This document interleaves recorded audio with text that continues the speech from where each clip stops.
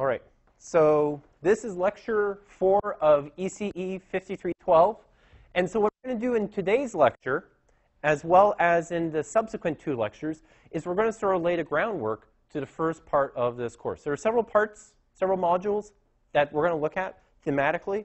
But the first one, before we jump into sort of doing an extensive analysis of communication systems using probability and expectations and Gaussian random variables, we need to understand a little bit about how a communication system works in general.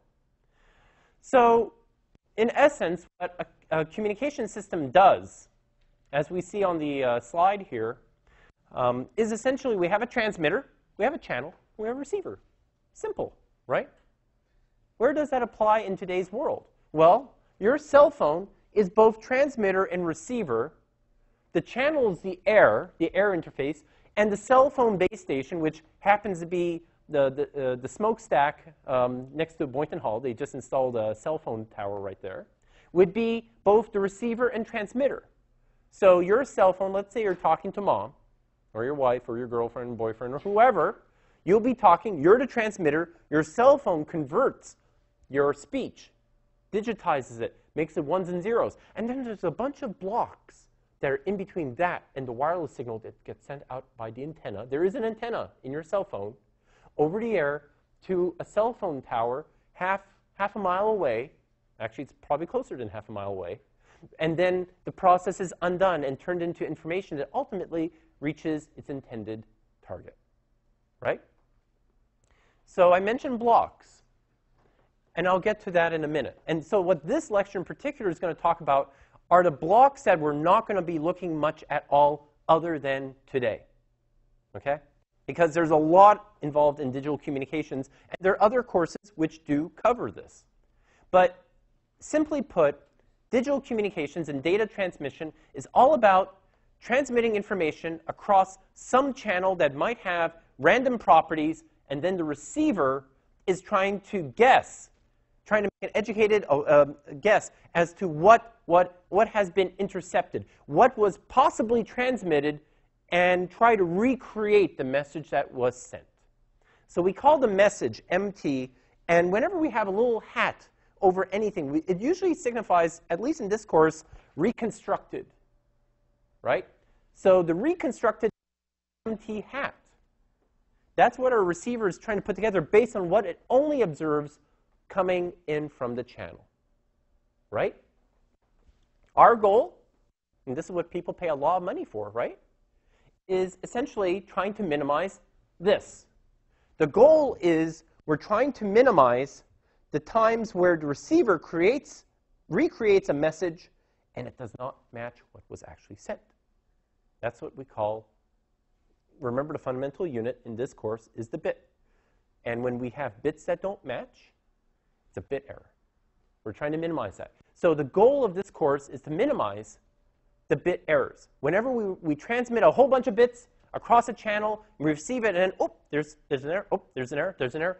It might not be a problem, or it could be a catastrophic problem. It really depends on what your applications are.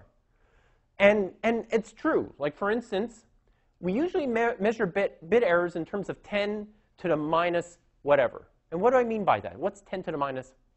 So, for instance, voice communications. We usually target a bit error rate. This is not packetized voice. Let me reiterate. But just like, let's say we take voice, like speech, and we discretize it and send it over the air in some narrowband transmission and pick it up. We usually tolerate 10 to the minus 3 bit error rate. What does that mean? 1 out of every 1,000 bits is an error. And that's cool. You know, the human mind does a great job smoothing out things. You know, you'd be amazed. Like, you know, some of the military codecs out there, speech codecs, like MELP and stuff, sounds awful, but all you need is intelligibility. All you need to know is, oh, I can hear the command to retreat, right, or something like that. Who cares about crystal clear, perfect speech? It's not necessary, right? Other codecs, that might be more important, but 10 to the minus 3 is generally the rule of thumb when we're trying to, like, you know, if you want decent performance, good performance for voice, 10 to the minus 3 is good. Data, like emails and, you know, file transfers and such, like over wireless and such, 10 to the minus 5, 10 to the minus 6. So one error out of, what, 10,000, 100,000 bits transmitted. So a little bit more stringent in terms of bit error. And part of it's because of bandwidth. Imagine we're sending so much more data so quickly. If we have 1 out of every 1,000 bits is an error, you know, we're just like flooding our tons of errors. So we do actually try and keep the errors to a minimum in that case, to 10 to the minus 5, 10 to the minus 6. Fiber optics, where we're talking like huge bandwidths, right? Imagine you had 10 to the minus 3 on a fiber optic. You're just basically transmitting error. Why even bother, right? So fiber optics, we usually target 10 to the minus 9 at least in terms of the tolerance for the bit error. So depending on your application, you have different bit errors, right? So what do we do? How do we fight this sort of problem with the bit error rate? And so there are several techniques. So these black boxes, this transmitter and this receiver, let's take this one step further. So that transmitter and that receiver actually has a lot going underneath. Peel away some of the layers. So the transmitter has something called a binary source. That could be human speech. That could be readings from a thermometer, which probably will say, what, like minus 15, minus 20 degrees Celsius outside. It could say a whole bunch of analog things that then get digitized into ones and zeros. Anything is just a random generator of ones and zeros. It then goes through this suspicious thing called the source encoder. Source encoder. And then it goes into a channel encoder. And then, because I'm kind of sloppy in my drawing skills and I didn't think about it until after I drew the diagram, the modulator, okay? The modulator we're going to talk about starting in lecture 6, which will be later tonight. And then there's something where it goes through the analog to digital conversion and subsequently it goes through an RF chain because, heaven forbid we transmit at 0 hertz as a center frequency. We want to bring it up to some reasonable carrier frequency, right? Megahertz, tens of megahertz, 100 megahertz, thousands of megahertz, gigahertz in transmission. And there's a course for that in terms of the properties of RF front ends and RF propagation, which we won't talk about too much in this class. The receiver does the almost exact opposite of what the transmitter does. It receives a signal at that high frequency. Let's say you're transmitting on 2.4 gigahertz. It brings it down to what we call baseband, where everything's centered at 0 hertz. It then digitizes it. It turns it into ones, it samples it. So you have now discrete time samples. And then you demodulate it. Then you channel decode it. So your basic, I'll explain what a channel decoder does. And then you then do source decoding, and then it goes into a sync, which could be a Skype client on the target computer that you're sending messages to, right? So, okay, so I mentioned source encoder and channel encoder, and these sound really cool, right? What are these things? So it turns out that in some cases, information, binary information that's produced by the binary redundancy. Perfect example in the world. Like, let's forget about wireless comms and digital comms. So how many people here have ever made a bitmap before? Bitmap image, right? Like if you've ever took a screen capture of your desktop, you've made a bitmap image, right? They tend to be very big. Has anybody ever tried to use WinZip on a bitmap image? Yeah, right? And how much is it compressed by? 99%. Why? The bitmap file and all the information contains tons of redundant information. And what WinZip or gzip or tarring and then gz and all that, what it does is it says, oh, here's this long string of ones and zeros that repeats here, here, here, here, here. I'm going to replace it by a code word. 3, 4 digits. So I replace hundreds of bits with just a small code word. Here's another repeating pattern that's appearing everywhere. Code word. So the goal of the source encoder is to remove as much redundancy as possible, right? It's almost like take that bit, like if you, let's say you two guys. So Neil, you have this bitmap. Let's say your screen and you want to share it with Ryan, right? And so you're going to send by email. What are you going to do? Drag 2 megabyte bitmap into email, click send, and he's like, what? You wasted all that time and Outlook is stuck and then finally 2 megabytes comes through? Or are you nice, you zip it, it's only a few kilobytes, send it over, and Ryan's like, oh, boop, oh, thanks, Neil, right? Of course, what happens is depends on how your network's set up. If it's like sees a zip file, it might flag it and say virus or something. But that's a separate issue altogether, right? But seriously, communications is the exact same thing. Do you send everything, including the kitchen sink, over the channel? Or do you just send just as compressed amount of data as little as possible across such that it can be recreated at the other end? And the answer is you don't want to waste that precious resource called bandwidth, transmission time, power, because it takes energy for these radios to do all that processing. So the less processing, the better to send it over the channel. Channel coder is like a contradiction, throwing in redundancy into that. But it's different. I can't control the redundancy from the binary source all that well. So that's why I take it out. It doesn't help me any. So I just remove that redundancy. The channel coder is my intentional effort to introduce controlled redundancy into the sequence to protect it against bit error.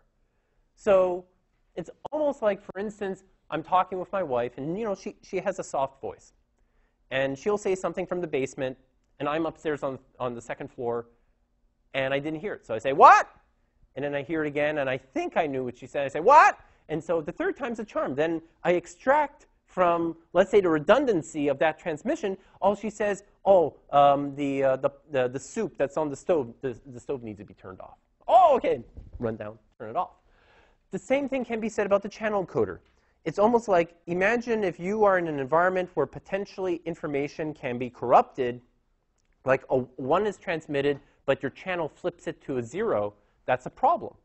So I throw in redundancy. What I do, the easiest thing, there's something called repetition code. Okay? And what the repetition code does is essentially take every binary bit of information, 1 or 0, repeat it n number of times, usually odd, because you want a majority rule. So let's say I send everything 3 times over. So hi, hi, hi, how, r, you. And let's say one of those times, one of my words gets distorted and you couldn't hear it. You would based on the other 2 copies of that exact same word, you say, oh, the word how was sent, right? You fill in the gap. And there are more elegant ways of introducing that type of redundancy. So what this lecture is going to talk about primarily is this thing called source coding and channel coding. But we're not, after today's lecture, this course will not touch these topics anymore. Channel coding would be like an information. Source coding, if you do something like image processing, you'll see tons of source coding type examples, algorithms, lossless, lossy, and such. This course we're going to talk about because you should know that's part of the transmission and receiving chain, but that's about it. All right? Our interests are going to be in the stuff after that, the modulation, the conversion of that binary data once it's been source and channel coded, because, again, I don't care. I'm looking at the bit level and be able to take that and say, let's convert it into a waveform that I can transmit across the channel. Okay. So source coding, what I mentioned before, consists of, let's say you have something called source symbols. So the output, let's say that source symbol is a pattern of bits that we see time and time again, and say, OK, we've got to do something. This stuff is taking so much space in our transmission. What the source symbols happens is you go past through the source encoder, and then you have this other set of vectors. It's a sequence of what they call source encoded symbols. And what the source encoded symbols are is the representation, which we hope is smaller in length, that represents you, the source symbols, OK? OK. So as I said, the source encoder strips out redundancy, which is fantastic. And you know, how powerful is this stuff? Well, for example, I love this example because I get to see how many people are as crazy as I am in this class. So how many people here who pick up, let's say, TV channels over the air using antennas? 1? Sort of 2? Oh my God. I'm in good company, okay, because I thought I would raise my hand. So digital, right? Yeah. So okay, woo, okay, that's good to know.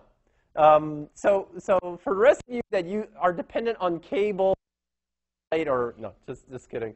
So what happens is there was a time before you had cable TV or satellite TV where the only way to pick up TV channels was by what they call rabbit ears. And rabbit ears on the desktop, on the top of the TV, the reception's not great, but if you have a really nice Yagi antenna that you put on your roof and you point it toward Boston, I think I'm about 39 miles away from my TV tower, and so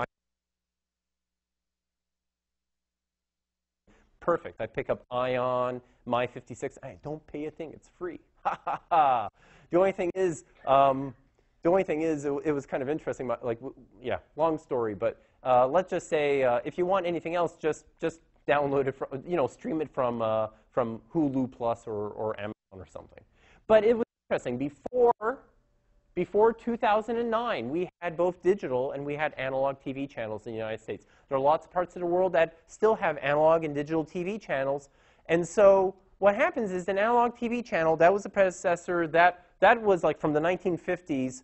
You had one channel, it was modulated a certain way, you had your rabbit ears on your TV, it picked up the signal and said, okay, I'm going to decode it, boom, right? And it was all analog for the most part, right?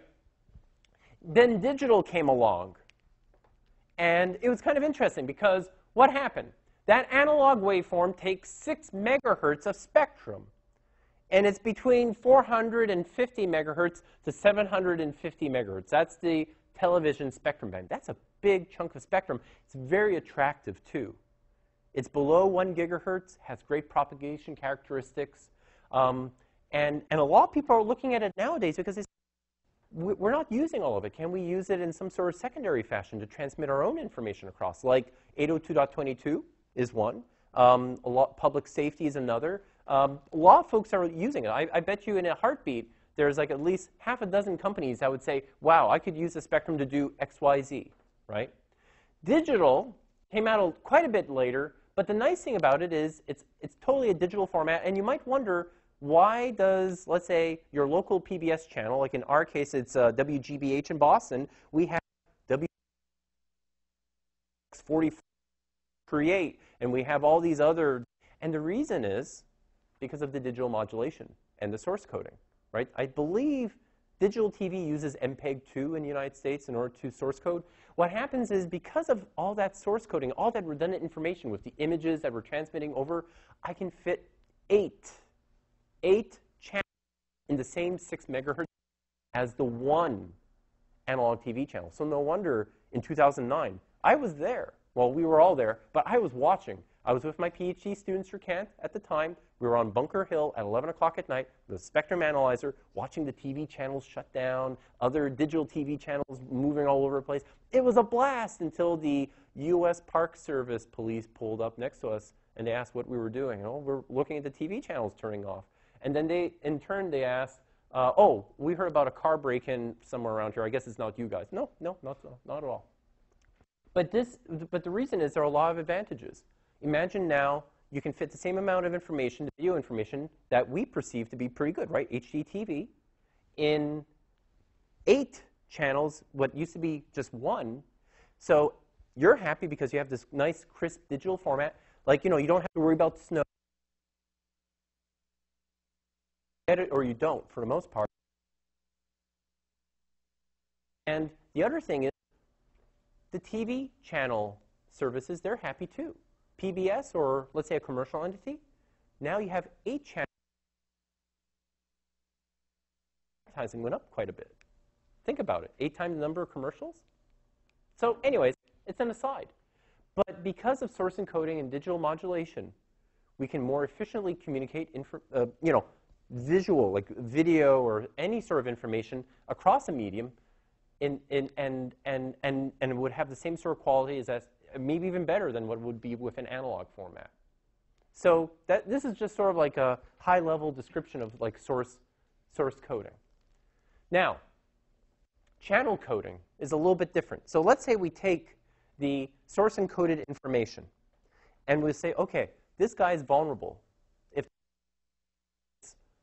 we're going to have errors, we might even have problem reconstructing the data, right? So what we do is we introduce this redundancy. And there's a variety of ways. But what essentially the goal of a channel encoder is to correct for those channel errors when they do happen. So what you do is you take those source-encoded symbols, right, the V's, and let's say you have a variety of different possible outputs of your source encoder, so VL. And what you want to do is you want to assign every possible source-encoded word, okay, a set of symbols, by a unique code word, and we'll call it CL. And so what happens is CL actually contains a few extra bits. And there's a variety of ways we can use those few extra bits. What happens is that redundancy will be our backup in case we do have any errors. So the simplest thing is the parity error in these number of bits. What do? We have this little thing at the end, or let's say several bits at the end, that if there's any bit flipping and we have like some sort of binary arithmetic, it should check out at the end. If it doesn't, like a checksum. And so let's say the check is supposed to be 101, but we get 111. Oh, I think there's a corruption somewhere. So at the very least, we can be informed that there's an issue going on. In a more, let's say, elegant approach for a channel encoder, it might attempt to reconstruct, if there's enough information, what was corrupted. So I mentioned repetition code, right? Repeat everything, every single bit, by 3 times, 7 times, 10, no, not 10, 11 times, an odd number of times. So that, let's say, even if, heaven forbid, not just 1 bit, but 2 or 3 gets corrupted, you still have, let me think, 8 other bits that say otherwise, and you can reconstruct those guys. So majority rules, right? And that's just one example, but there are a variety of ways of doing the channel encoding. But the premise is you have a code word that represents that source-encoded set of symbols, and that code word has some sort of properties that allow you to reconstruct if there's an error or 2 or 3. Right? Beautiful thing. And it's kind of interesting to note. So we have something here where what ends up happening is we use this term. So if you know any friends that deal with channel coding, there's something called the code rate. Okay? And what the code rate is the ratio of source-encoded symbols. Okay? So this pattern coming into the channel coder, this pattern bits is k long, and the corresponding code word should be longer. It's the ratio of the original size number of bits and the channel encoded number of bits is equal to the code rate. So if I say this channel encoder has a code rate of 1/3, it means I'm putting in 3 times the amount of redundant information. So basically, I'm doing something that makes that channel encoded symbol 3 times as long, right? So I'm putting that much information. Sometimes people talk about code rates of like 2/3, right? So somehow they're 1.5, there's 1.5 times, no, not 1.5 times. No, 1.5 times the amount of redundant information thrown into that transmission. So for instance, here's the example I was telling you about. So for instance, you have a rate 1/3 repetition code. So remember, the person who repeats 3 times everything. And you have no source encoding, which is fine. It's totally cool to leave out the source encoder. What would happen is you would have essentially your code word. So if this is your VL, let's say this is V1, you would get as your unique code word 111. It's just repeated 3 times. And V2, which is equal to 0, would be 000. So your code book, which contains all your code words, will be either 000 or 111. At the receiver, your channel decoder will be expecting either one of these 2 patterns, 000 or 111. If there is a flipped bit, let's say I get 001, that's when the channel decoder jumps into action. Let's actually draw it. I know, I just couldn't wait to draw it, so I'm going to do that now. Okay. Fun times. Okay, where we go. So what happens is, for instance, So let's say I have my source encoder. So that's my shorthand. Source, SRC, and enc for encoder. And so let's say I have the pattern 1, 0, 1, 1, 0, 0, 1, 0, right? And then it goes into my channel encoder. Okay? And let's say my code book is 0, 0, 0, and 1, 1, 1.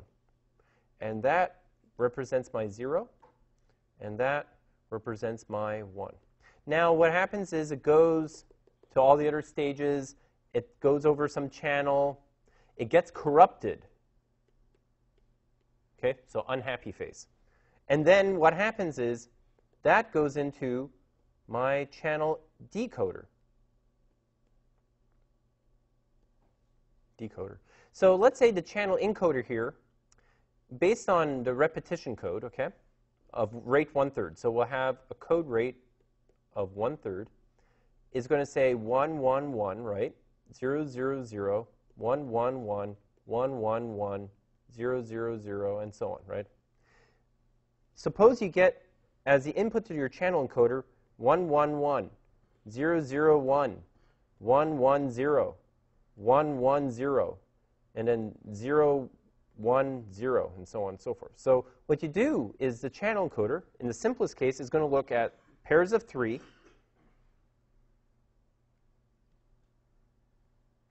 and it's going to say, OK, what is it?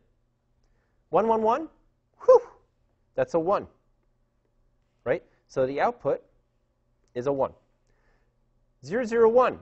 OK, there's a 1, but there are 2 zeros. So the probability of having 2 bits flipped is actually pretty low. So we're going to say this is a 0. That guy, same logic. 1, 1, 0. And so what we get is 1, 0, 1, 1, 0. Does that match above? You bet. Of course, what happens is, although the probability of getting more than 1 bit flipped for, let's say, repetition code of 3 is lower than, let's say, just, like, let's say if you have 2 bits flipped within the same code word, the probability is very low, but it's not 0, and it does happen, right? What happens is then you can choose, let's say, if you're dealing in very, very unfortunate environments, what you can do instead is use code rates of 5 and repeat more. But there's a trade-off. There's a practical trade-off. The more redundancy you throw in, right, the less actual useful information you communicate across, right? You can only protect so much. And then afterwards, is it really worth using 1/33 code rate to transmit across? It's going to be almost error-free, right? We'll talk about that a little bit too, Shannon capacity. But is it really worth it? Because let's say you're trying to transmit video, it's almost like, like you go to a place and it has really poor Wi-Fi. There's like over 100 people in the room using Wi-Fi at the same time as you, and you're trying to watch a video, and everyone's like, why are you watching video? Aren't you paying attention to class? Oh. And what happens is you just see the YouTube video that you're trying to watch getting stuck all the time, stuck all the time, because that throughput's not coming across. So you could use a very robust channel encoding scheme, but if you put too much redundancy, is it really worth the drop in throughput, right? Trade-off. Yep. Sorry? Yes. So why? OK, so the question is, why did I choose an odd number of redundancy? That is an excellent question. That requires the red pen, OK? So what happens is, let's say I send 1, 1, 1, 1. Let's say I have a repetition code rate of 1/4, OK? 0, 0, 0, 0. Let's say bad things happen to this. So I'm going to draw basically things that look like it's bad, right? Bad. And so the output of that would be 1, 1, 0, 0. And then let's say 0, 0, 0, 1. OK? So take the first 4, take the second 4. This obviously is 0. This, I don't know what is it going to be, right? So what happens is we don't want a tie. We really want, like, if it's going to be majority wrong, well, there's not much we can do to avoid it. And the probability of that is going to be much lower. But if we have a 50-50, the last thing I want my communication system to do is do a coin toss. Okay? Good question. Good question. All right. So that's sort of the example of code rates and such. But there's a few things that came out of this. You can represent coding graphically, and maybe my friends in information theory might like look at me with horror and say, "You're teaching it this way?" But let's look at this again from another perspective. So we can do this graphically, and in fact, let's actually, yeah, you know I want to play with the funny electronic pen thing. Okay, so what happens is the following. There's something called, let's say we have this guy here, let's say the 1 is represented by 1, 1, 1, right? So we have a code rate of 1/3. And let's say 0 is represented by 0, 0, 0, correct? So what happens is, what are all the possible other 3-bit options that my receiver could pick up? 1, 1, 0, 1, 0, 1, 0, 1, 1. And then at this end, 0, 0, 1, 0, 1, 0, and then 1, 0, 0. And so what we have is a situation where, is there a way that we can graphically represent all these patterns and use a sort of quantitative metric? And the answer is absolutely yes. It's called Hamming distance, right? So you have Hamming windows. Now you also have Hamming distance. So what is the Hamming distance, or DH, of 1, 1, 1 and 0, 0, 0?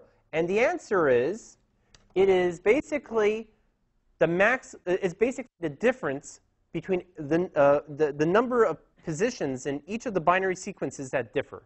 In this case, 3. All 3 positions differ. So the Hamming distance of this guy is 3. So as a result, the DH here, my dog would be howling right now if he heard that. So what happens is, we have a Hamming distance of 3. I'm going to use another concept here, which is called the decoding sphere. So those patterns that would naturally, if you saw it at the receiver, at the channel decoder, would say, oh, that's obviously 1, 1, 1, we would put it into sort of one of 2 possible buckets. So this would be the decoding sphere.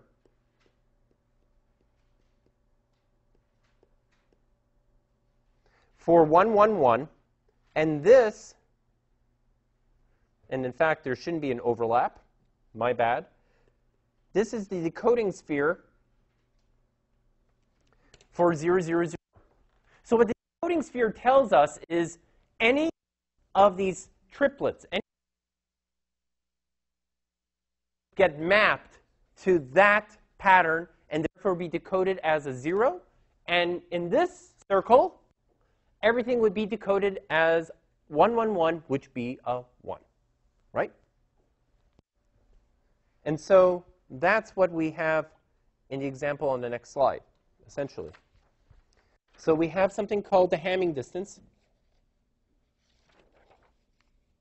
And so it's a cool metric, because what would happen is, let's say this is a Hamming distance between 1, 1, 1 and 1, 0, 1. And the answer would be 1. So what the graphic that I have on the slide over on the computer here shows is essentially, I take all the Hamming distances and I say, okay, this has a short Hamming distance. This has a Hamming distance of 1. That has a Hamming distance of 1. That has a Hamming distance of 1.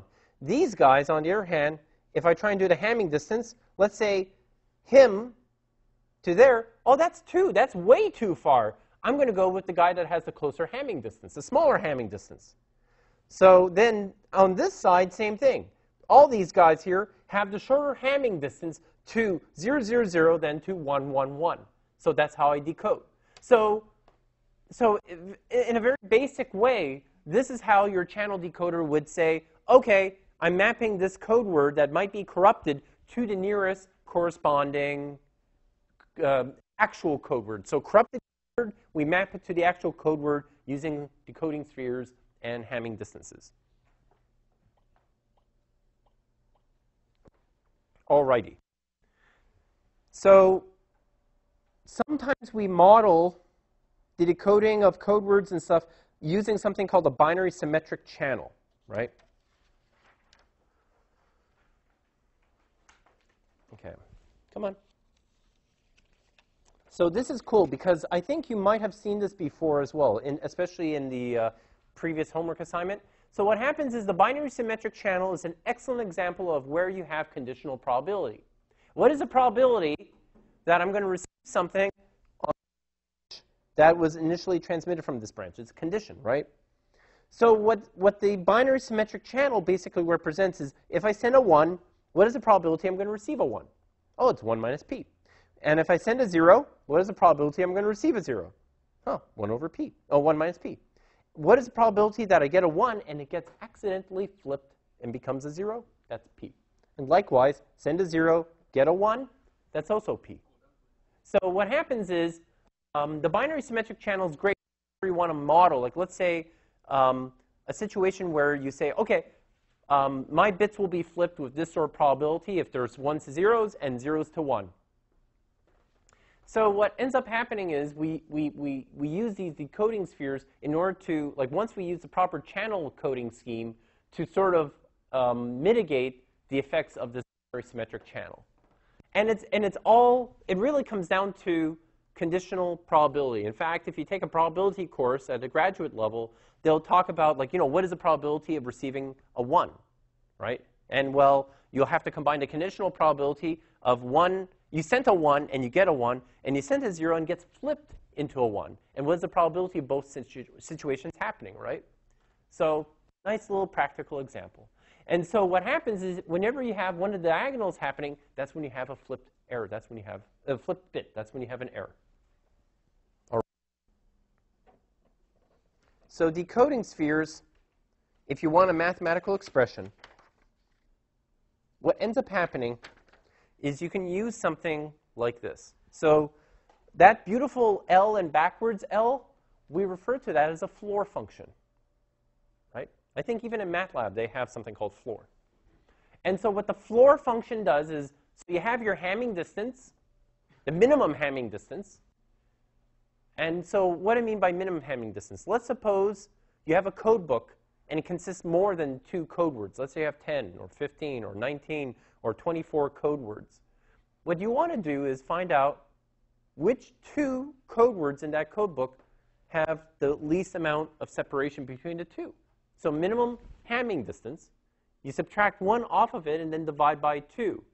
And so what ends up happening is that will dictate to you what your radius will be equal to, right? So what happens is, like, just like what I drew on the slide here, and it was really badly drawn, so my apologies.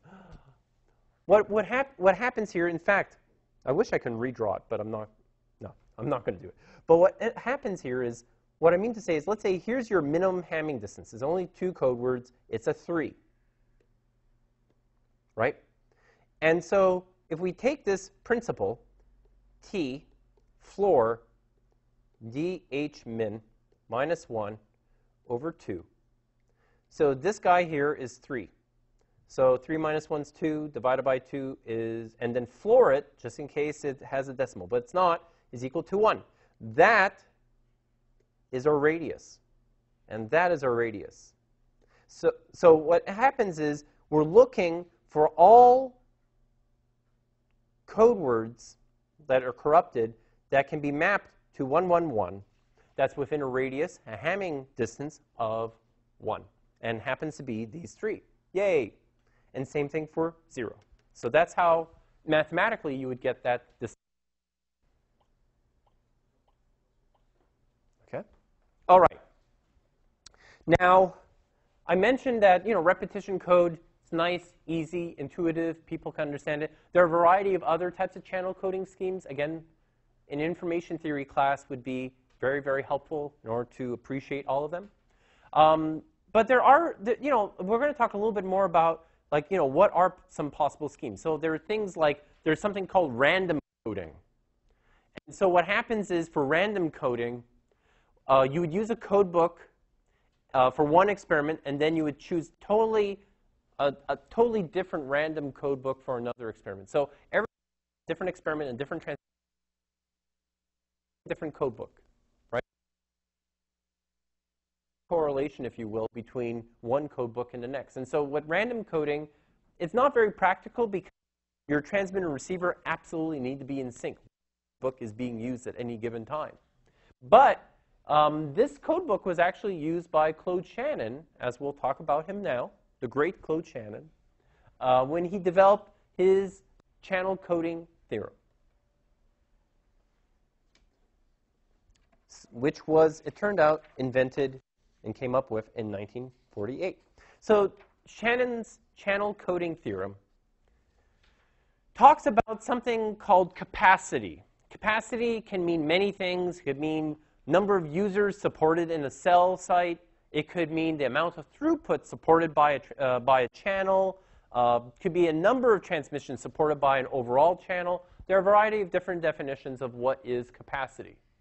So in this case, we have this capacity metric C. And what the channel capacity is, let's say of like some sort of digital communication scheme that uses channel coding. And the channel coding has a fixed coding rate of k over n. Remember k over n, the ratio? So k is the original source encoded symbols, and n is the length of the code word that comes out of the channel encoder. Now what happens is, let's keep this constant. It turns out that if we increase n, we increase the size of this guy, in order to maintain the same coding rate, we also have to have the code word, the source encoded word going into the channel encoder also to increase. So the mapping from source encoded symbols at the input to the channel encoder code word at the output, they both have to be proportional in order for the ratio to be the same, constant throughout all. Now it turns out that if you let n, the size of your code words, go to infinity, your probability of error will approach 0. That is a very desirable situation. But that only works up to a limit for specific code rates. So what Shannon came up with, essentially an expression, which we'll see on the next slide, that tells you for a code rate and a certain signal-to-noise ratio and a bandwidth, you can attain, using that specific code rate, you can attain 0 errors in that transmission up to that code rate, and then afterwards there is absolutely no guarantee of having 0 errors. There will be errors. So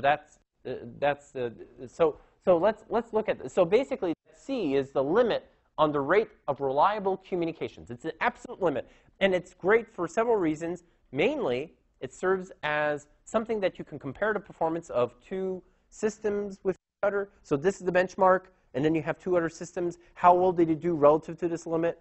It also is a sanity check. You would be amazed how often people say, oh, you came up with this excellent coding scheme? How does it do relative to Shannon capacity? And if it ever exceeds it, you're crazy. It's almost like, oh, I invented this car, and it goes faster than the speed of light. Oh, yeah? Yeah, really? You know? Yes? But Shannon assumes AWGN, right? So if your channel is not that, you can beat it. Exactly. So this is only for like an AWGN channel conditions. Otherwise, yeah, all bets are off. Excellent. So it's all about reliability, right? And so it's a beautiful expression. Comes down like so he came up with that. He also came up with the capacity expression. So that's the information capacity of the channel. So if you take an information theory, you're definitely going to see that. And so the thing is, here's the kicker. So Shannon came up with these expressions, right, for the channel capacity and the coding theorem and such, but he never tells you how to attain it, right? And it's kind of interesting. I remember when I went to grad school, the big thing, especially during my PhD studies, was turbo code. Just the name alone, turbo codes. You know, it's like I don't know.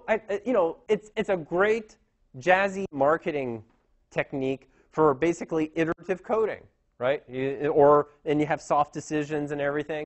And then recently, you also have LDPC codes, right? Even though they're not so recent, it was, I believe, they were initially published in a thesis by a PhD thesis by Gallagher, who is a faculty at MIT. I think he's an emeritus now, and he was a protege of Shannon, right? So you have LDPC codes; those tend to be very long too. And turbo codes, the problem is it took forever to really assess them. People were looking at FPGA implementations and such. It was a lot of fun. But what happens is what this also did is it kind of spurred on kind of not a war, but a competition. Whenever you set a goal saying who can come closest to Shannon's capacity, then everybody says, oh, I have a scheme that's like 3.2 dB away from Shannon capacity. Then someone says, I came up with a scheme that was 3.1 dB away from Shannon capacity. And everyone's like inching closer and such, right? And that's good. You know, friendly competition is always very helpful in innovation. So really what happens is the usefulness of this bound is, first of all, it sort of tells us what is the maximum achievable rates that we can attain and have, you know, given a bandwidth signal-to-noise ratio, right? And it tells us, like, you know, what's the best possible that we can attain given these circumstances. It also gives us sort of a trade-off analysis between the bandwidth and the signal-to-noise ratio for a specific situation. And it could also be used for comparing, let's say, the noise performance between two or more type of modulation schemes. So it's nice because in communications and engineering, especially like, let's say, if you do research, like, it's one thing if you come up with, let's say, a new type of transmission scheme, but if you're going to show it or share it with the rest of the world, especially in a peer-reviewed venue, you've got to have a benchmark against it, right? You compare it against maybe the current state of the art, or maybe you compare it against a sort of more or accepted approach and such. And the capacity limit here kind of offers that. Everyone universally accepts Shannon capacity and the like as sort of a benchmark for sort of assessing how well or how poorly your system is actually performing. All right? Okay, so with that, that concludes lecture 4 for now. So, okay. So what we're going to do is we're going to take a 5-minute break. We're going to start at